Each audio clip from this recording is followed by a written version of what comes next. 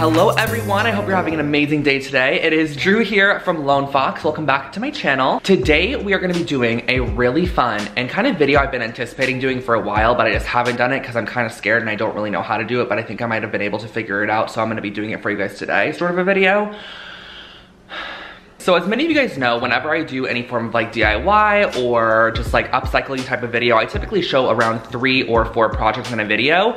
But today I was like, I'm gonna do one of my Pinterest to DIY style videos, but I'm gonna do it a little bit more vloggy. And I am so excited for this because this is a piece I've been wanting in my apartment for so long. But when you Google pieces like this, which are basically like rattan cane bookshelves, they come up online for thousands and thousands of dollars. Like, it is crazy the markup on these pieces, which is kind of understandable because a lot of them are hand woven or handmade or just like imported, things like that. I can kind of understand why they're marked up so high, but at the same time, like, I just don't want to pay for it, and I'm sure you guys don't want to either. And I think I have a general idea. So last night I actually went to IKEA and I picked up kind of the parts and supplies that I needed. I'm gonna insert those clips here.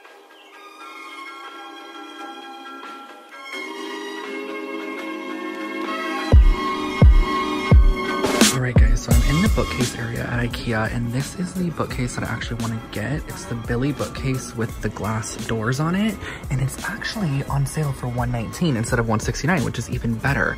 But I've been looking at this and kind of seeing how I can deconstruct the glass doors, and it honestly looks like the only way to do it is to legit break the glass out of these, which I'm kind of scared about. For $119, I feel like I can really do something amazing with this and turn it into such a stunning piece. Okay, so I get to the section in IKEA and they don't have it anymore. It says temporarily unavailable. It's this one right here. So I came to the conclusion that I'm gonna be getting the Billy bookcase, but I'm gonna get the birch veneer, which is like the natural wood color, because I just think the white is gonna be way too stark with the cane. The birch veneer is more expensive. All the pieces combined, like the 2 doors and then the actual shelf itself, will cost $200. So annoying they didn't have the actual beige one I wanted over here, because that one was only $119. And then here's my lovely 100 pounds of wood and glass that I have to push myself. I'm gonna run it into everything.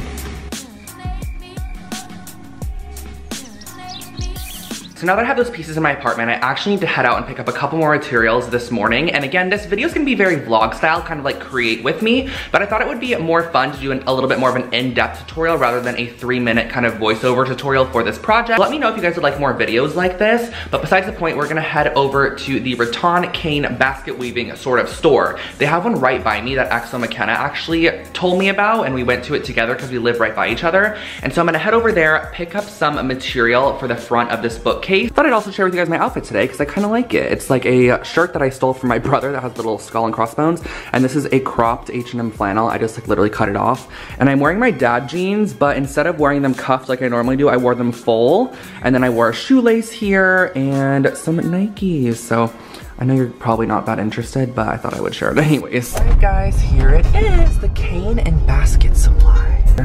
This car's for sale, I think it's good.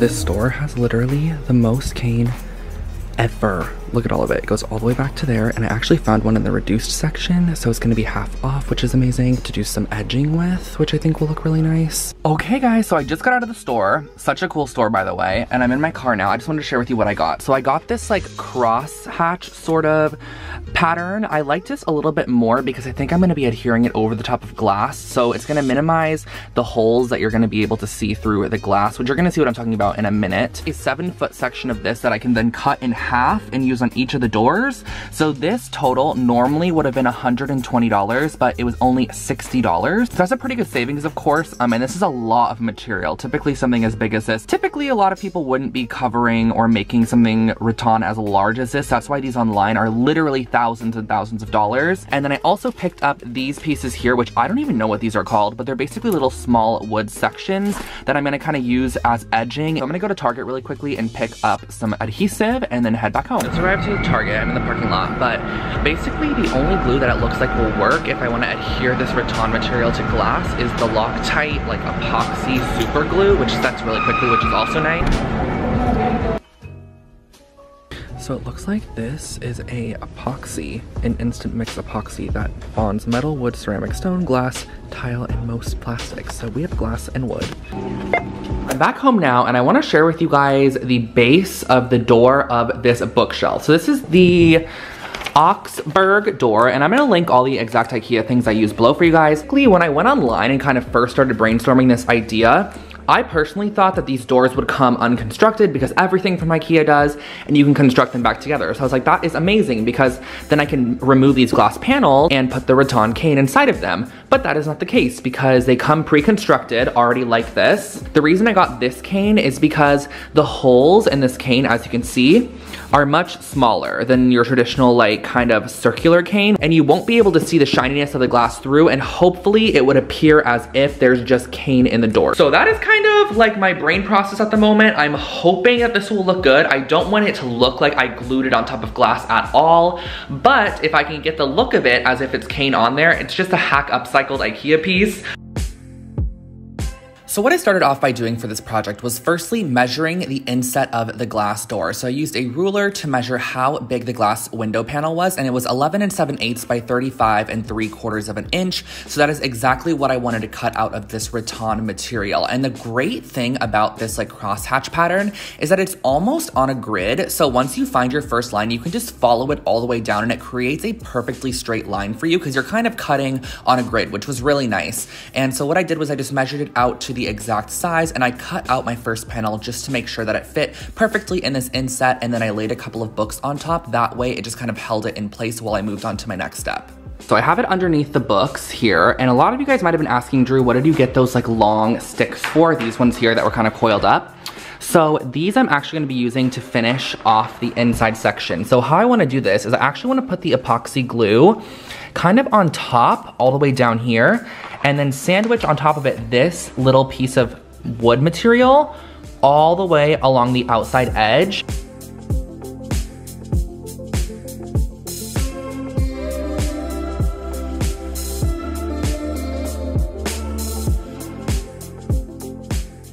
So I am not gonna lie, that epoxy was a challenge. It did not cure as quick as it said it was going to. I put all this heavy stuff on the edge to hold it because I just didn't have enough hands to go down the whole entire thing. So I literally was like, what can I use that's quicker drying? And I went into my craft area and I have these Gorilla hot glue sticks, which are like 5 times more durable than a normal stick. I'll link these below for you guys, but I looked at the back and it literally says Gorilla hot glue sticks provide a long-term hold on hard bond surfaces like metal and glass, and it says that this works for glass, wood, plastic, metal. So I'm going to test this out. I have my hot glue gun heating up right now. Okay, I just did a test. You can literally kind of see some of the residue on here because it took me a minute to rip off the piece. I think this is gonna work great. So I'm actually gonna use the Gorilla hot glue instead of the epoxy. I think this first round of epoxy is glued, but I'm gonna start by gluing down this section here, and then moving my way up and then gluing on like the edging.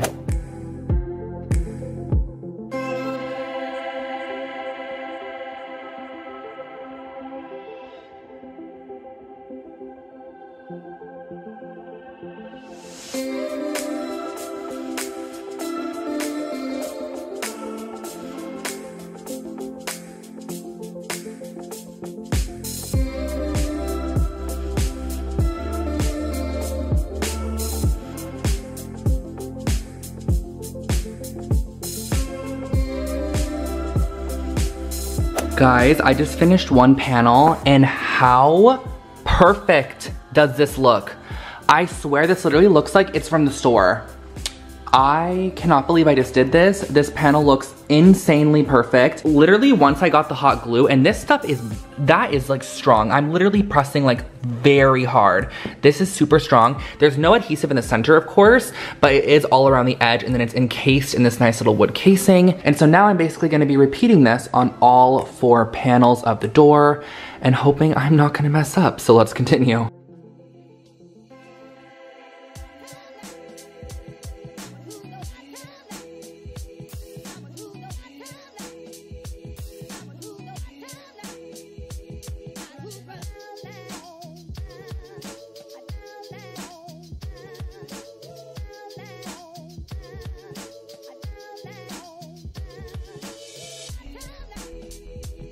I am so happy with how this is turning out so far. I just finished one door completely. Look how perfect it looks. It was so simple. I swear to you guys, it looks incredible. And honestly, if you want to see the backside too, in case you're curious of what it looks like this.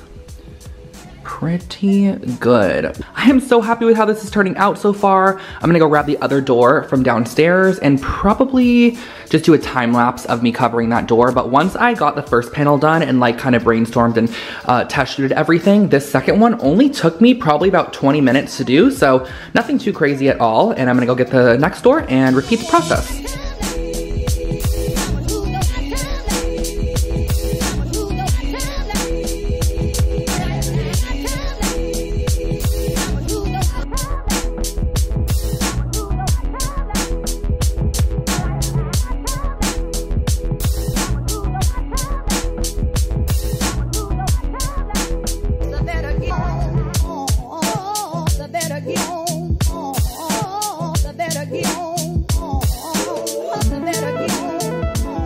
Something I can and will say was the most insane time saver and just such a great item were these Gorilla hot glue sticks. I'm going to link these from Amazon below. They were super affordable. You get 45 of them in here as well. I'm just gonna be using these for every single project from now on because they are the strongest bonding hot glue stick I've ever used. So I highly suggest them in the description box for you guys. I actually have to go to a quick video shoot, but when I get back, I'm gonna finish up this project. I'm really excited. We're gonna assemble the bookshelf portion, probably style it a little bit, put the doors on it, see what it looks like fully in my room, and wow, I'm just very, very excited for this. So the doors are here, they're chilling. I'm gonna let them like cure for a while because even though it is hot glue, I feel like it could take like a while for it to really just bond, even though it's literally fully stuck right now.